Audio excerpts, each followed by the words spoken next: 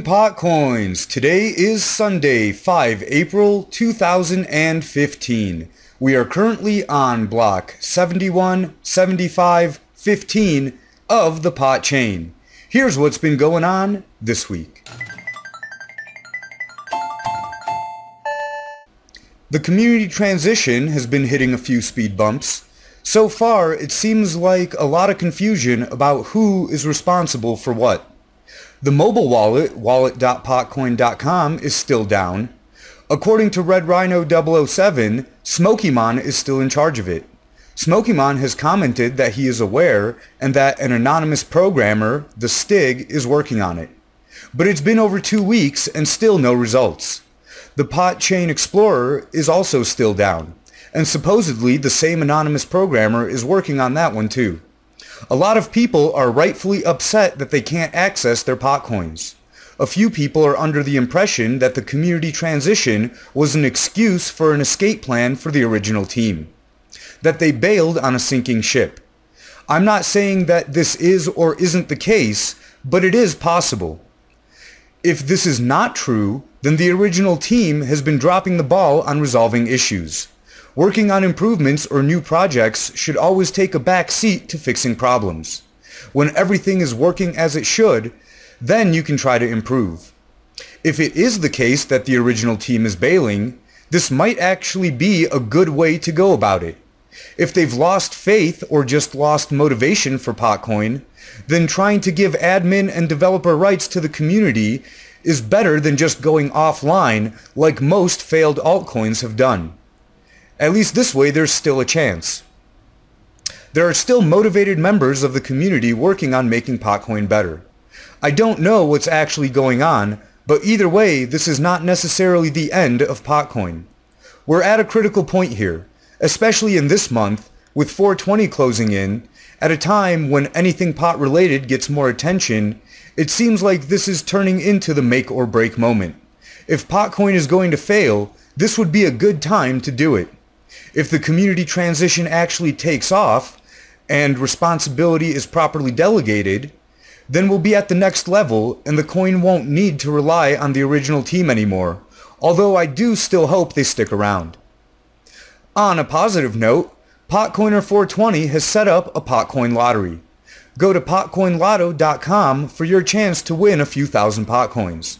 The first jackpot is 5,000 PotCoins, and a ticket is only 10 cents worth of PotCoins, Bitcoins, Litecoins, or a few others, thanks to CoinPayments.net.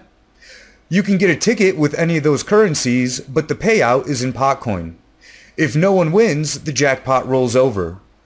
And it's as fair as the UK National Lottery because that's where the winning number comes from. The next drawing will be held on Saturday the 12th. The site's profits will be split into website hosting, the dripping PotCoins faucet, and partly to increase the next week's jackpot. You can buy up to 10 numbers each week. I got a few to try it out. The whole process from registering on the site to buying the numbers took about 5 minutes. The payment went through CoinPayments.net and it took just under 10 minutes to process. Overall, another easy experience using PotCoins. Even with all the problems that PotCoin is having, all you have to do is use it to see that it works. Unless you're trying to use it from the mobile wallet. Pot bars are coming. Colorado State Representative Jonathan Singer has come out in favor of pot bars. In a recent interview, he said, "As marijuana becomes more commonplace, we are going to have to find ways for people to consume it legally outside their homes in cannabis clubs that would work similar to bars. People are going to create their own public consumption spots, so I believe it's safer to create some rules for that type of consumption, just as we have done with alcohol." The Cannabist, a pot-related news aggregate, is conducting a poll to see what its readers think about cannabis clubs. The results are as expected. Out of the people that read pot-related articles, 83% of respondents are in favor. Yes, this is a biased sample, and I'm actually surprised that it was only 83% considering the bias of the sample.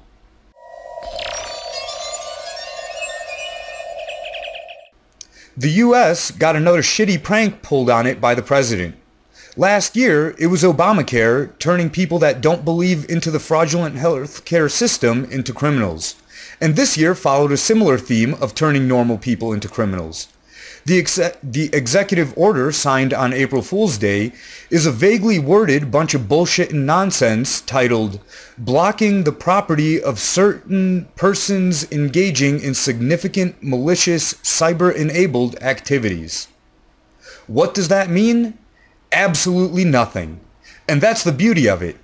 It can be interpreted in any way the government wants in order to screw over anyone they want, and cuts out that tricky step involving due process. Many people's first impression is that this was aimed at supporters of whistleblowing hero Edward Snowden. A few Redditors have doxed themselves, giving up their real name, location, and even phone number, along with a confession that they sent Snowden some Bitcoin. Since the order was signed, about 1,000 Bitcoin donations have been sent to Snowden so far, totaling over 46,000 Federal Reserve notes worth.